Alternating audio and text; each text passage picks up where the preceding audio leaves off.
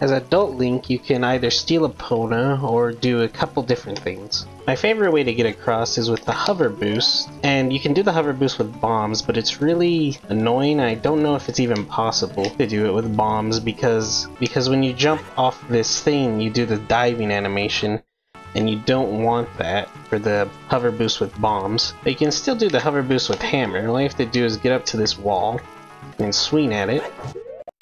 On this frame, equip the hover boots and hold down. And then you'll make it to the other side. Subscribe for more glitch tutorials and tips.